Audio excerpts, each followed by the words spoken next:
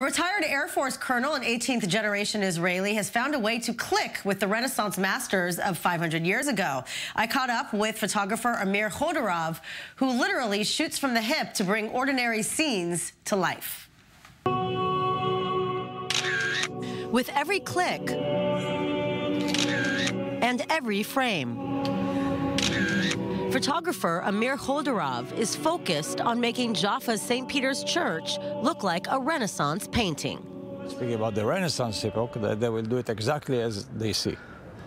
And then you're going to get all around like exactly what they saw from their eyes and from the brain, with adding some parts or some small stuff.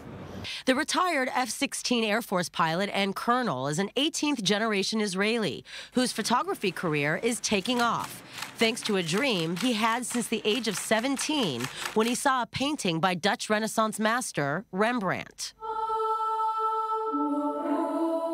And going into the Rembrandt Museum and see this 25-meter paint of him, and I shocked, sat down and looked on that 3 hours. And I told to myself, wow, this is not a painting.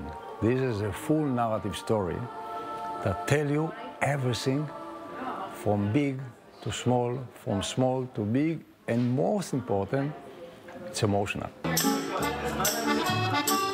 Dozens of people turned out for the premiere of Chodorov's exhibition at the Shimon Buzaglo Art and Design Workshop in Tel Aviv's Florentine district.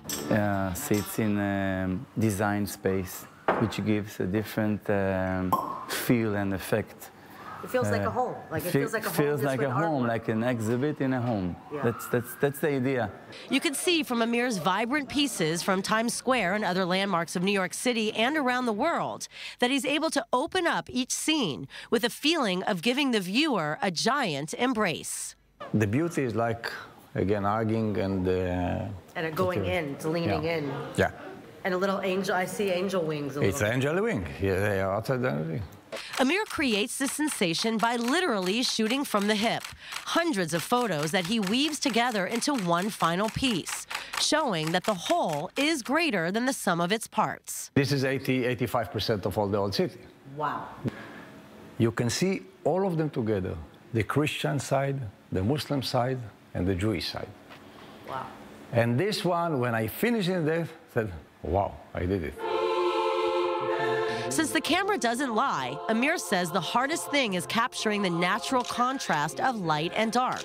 Part is very dark, part is with light, part is shiny, part there is a light over there. So I have to think about all these small things, even though that I'm not looking into the camera when I'm shooting. Now, 500 years later, the beauty of Renaissance art outshines the darkness of a time in history marked by plague, war, and the Inquisition. Similarly, Amir hopes his works will illuminate and transform the darkness facing our planet today. And I wasn't emotional for what I saw from the Renaissance, that what they wanted to bring, beauty. And we are speaking about an epoch that was not beauty, with wars, but they brought beauty.